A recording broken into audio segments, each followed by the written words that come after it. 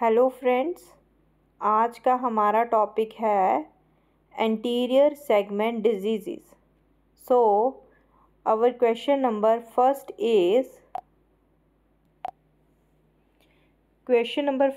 is during embryonic development the primary lens fibers are derived from which of the following? A part, the anterior epithelial cells. B part, the equilateral epithelial cells. C part, the posterior epithelial cells. D part, the lens capsule. Our correct answer is C part, the posterior epithelial cell. Our question number second is which is false concerning the protein fraction of human crystalline lens? Options are: option A is soluble crystalline group, B is insoluble aluminide group, C part mucoprotein within cell membranes, D part 70% protein by mass. Our right answer is D part 65% protein by mass. Our question number third is which of the following slit lamp illumination is most appropriate for localization of a cataract?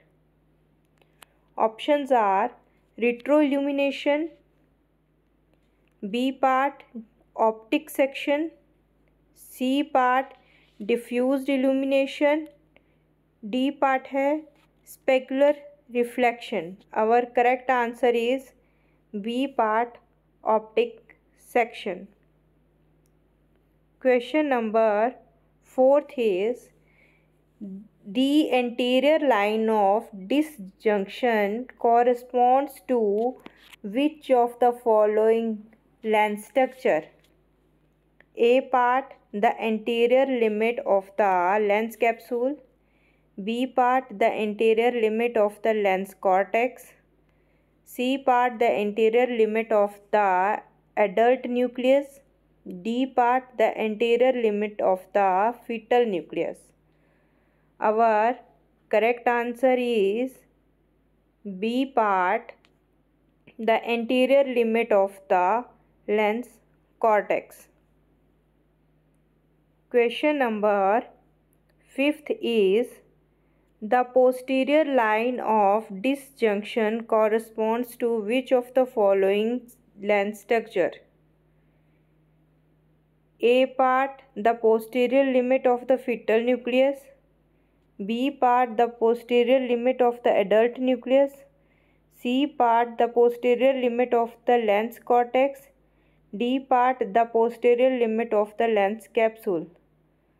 Our correct answer is C part, the posterior limit of the lens cortex. Question number 6 is which of the following is false concerning the embryonic nucleus of the lens? A part consists of primary lens fibers.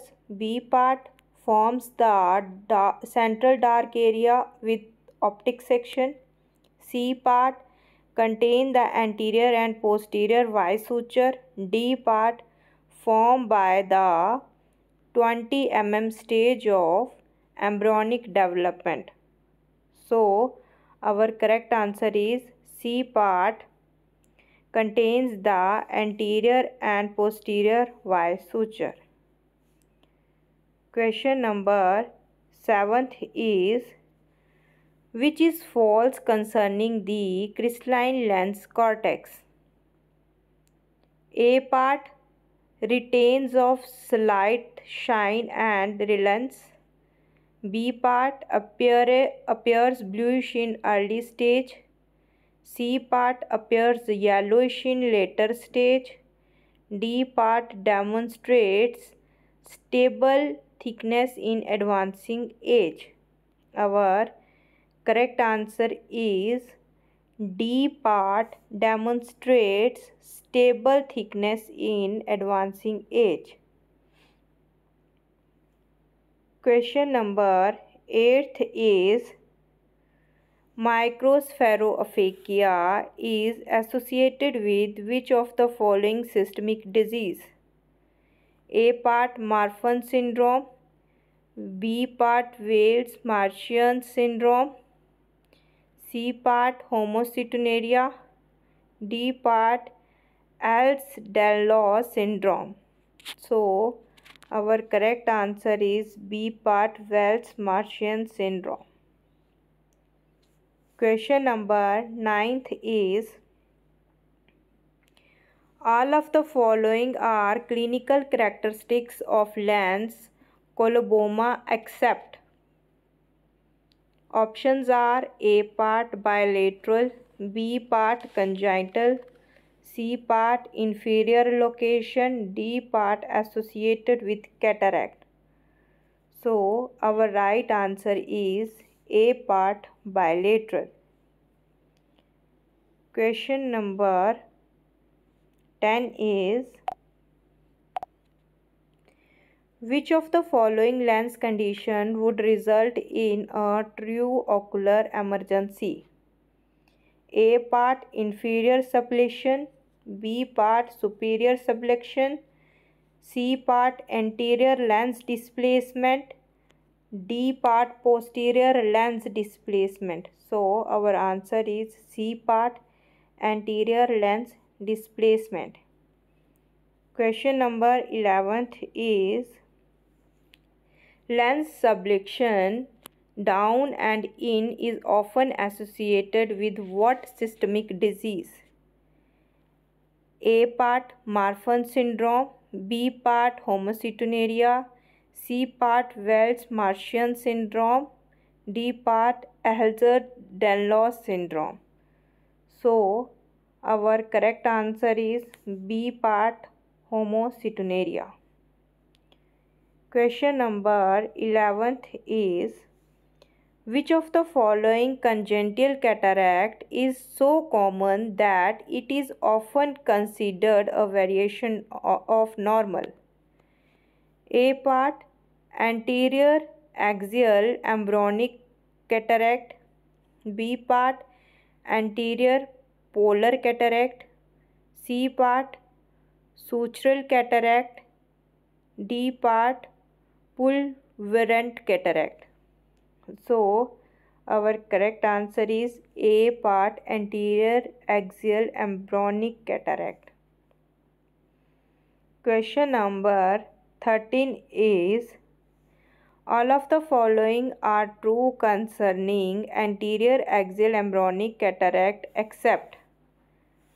A part local near the anterior wide suture, B part relatively common anomaly, C part progressive with age, D part do not affect visual acuity. So our correct answer is C part progressive with age. Question number 14 is pyramidal cataract are considered a variant of which of the following cataract?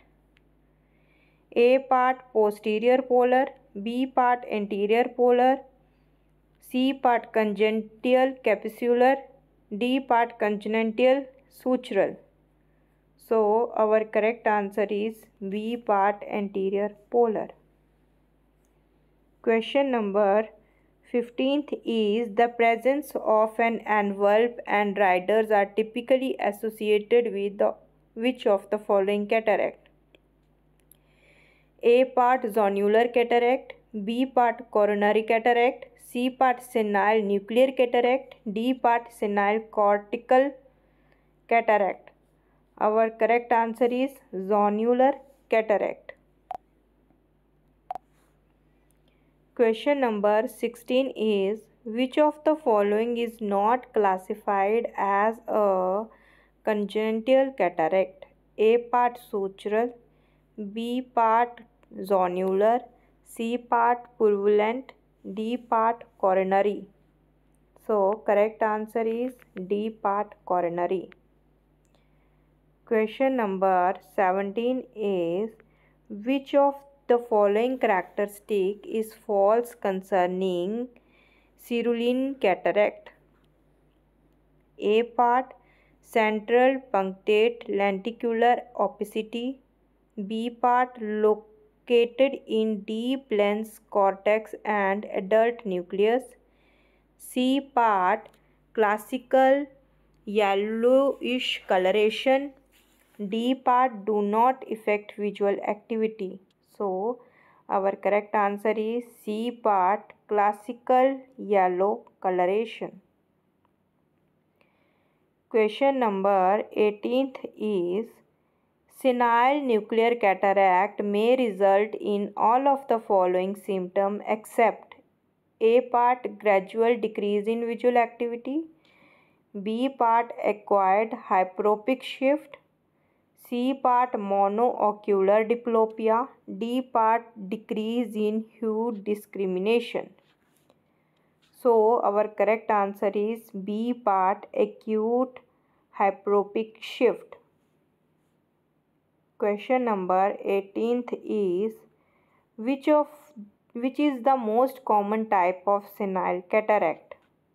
Options are A part, nuclear. B part, cuneiform means cortical. C part, cupliform subcapsular. D part, rosette. So our correct answer is B part, cuneiform cortical. Question number 20 is, which of the following is least common type of senile cataract? A part, nuclear. B part, cuneiform cortical. C part, cupliform subcapsular. D part, rosette. So our correct answer is C part, cupliform subcapsular is correct answer. Question number 21 is, all of the following are known to cause a complicated cataract except A part, diabetes. B part, iridocyclitis. C part, retinal dystrophy. D part, ocular asthenia.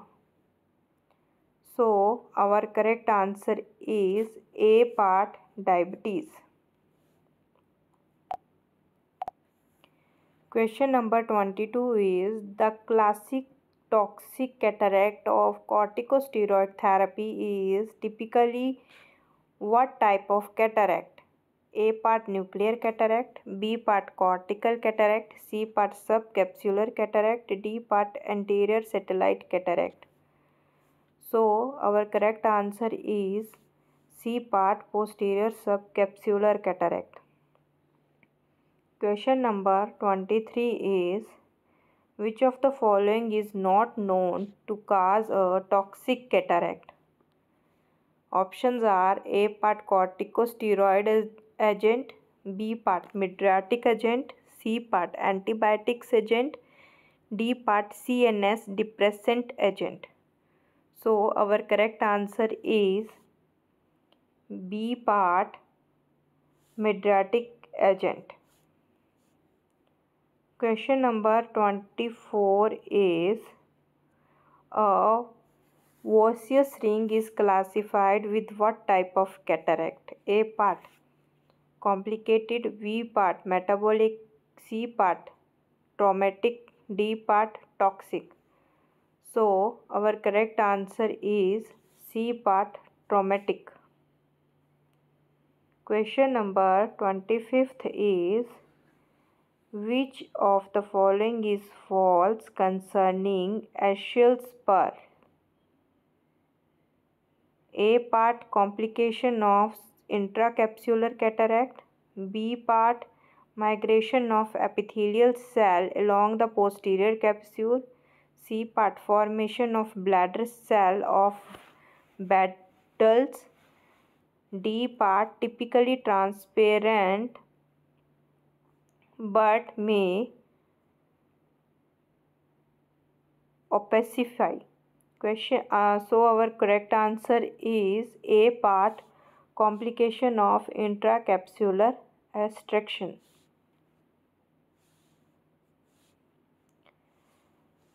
Question number 26 is which of the following is not classified as an anterior uveitis?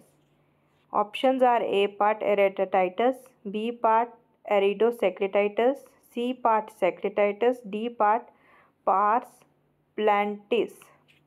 So our correct answer is D part pars plantis.